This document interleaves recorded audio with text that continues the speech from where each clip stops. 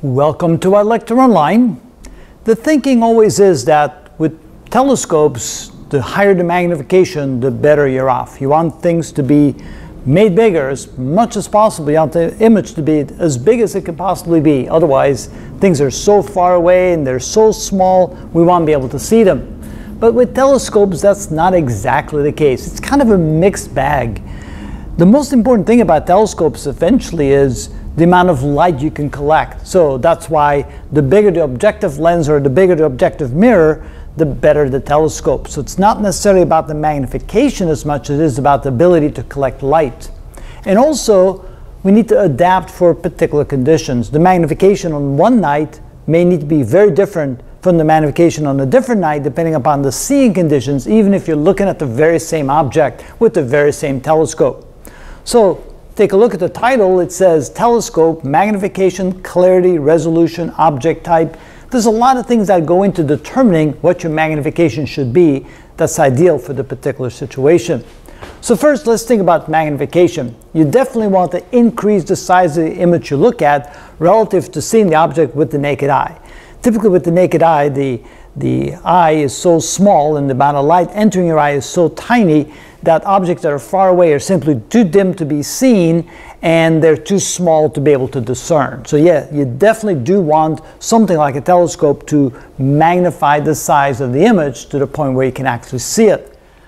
But we also want to think about clarity, because if the magnification is too large, the image becomes dim, very dim. The larger you make the object, you take the same amount of light and you spread over a larger image, the image is going to become much fainter, much dimmer, and much more difficult to see.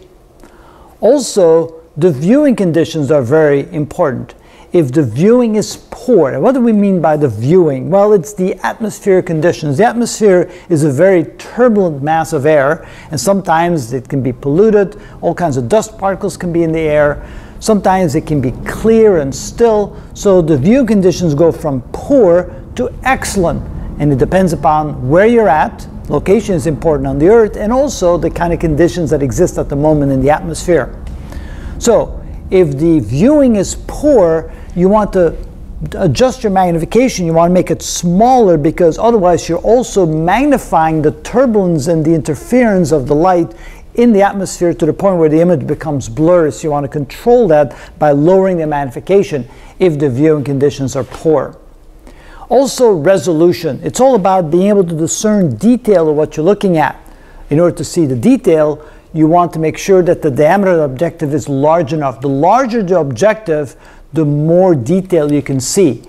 The resolution tends to increase. So this is the equation for the resolution angle, and you can see that the diameter D is here in the denominator, so the bigger D is, the smaller the resolution angle, which is what it's all about. You want to be able to discern the smallest possible object at the smallest possible resolution angle. So in this case, a larger diameter is a smaller resolution angle, which is what we call better resolution.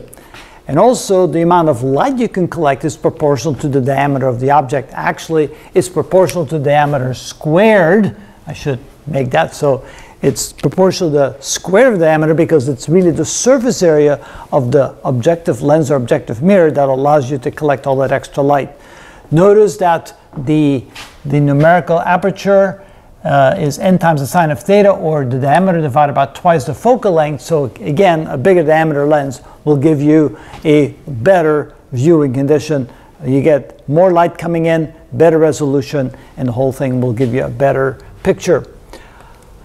The object you're looking at also will determine what kind of magnification you want, because if you're looking at a planet or a moon where the surface is clear and the features are solid, then you can go to a higher magnification. But if you're looking at things that are more nebulous, like nebulas, well, when they're a little bit more diffuse, there's gases, and the detail isn't as easy to discern, you may want to go to lower magnification to be able to pull out the details a little bit better. So galaxies and nebulas tend to require a little bit lower magnification for a better picture. Planets and moons, you're allowed to go to higher magnification and still get a good detail in your pictures.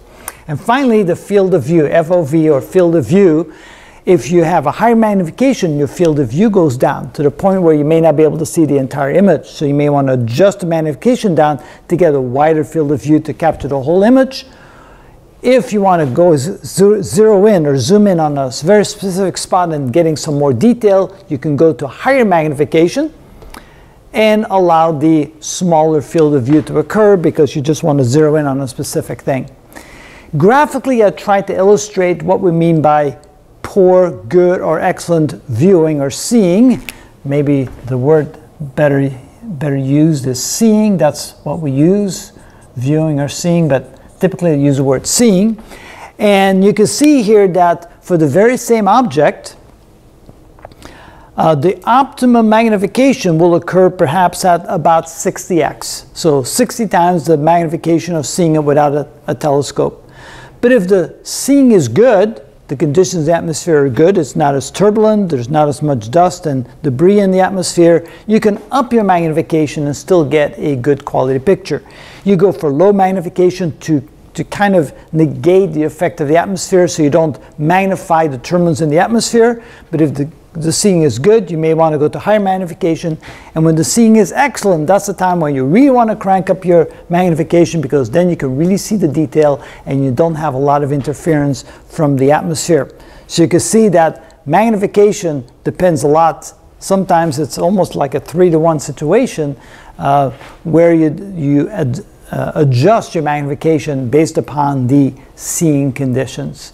And that is how it's done.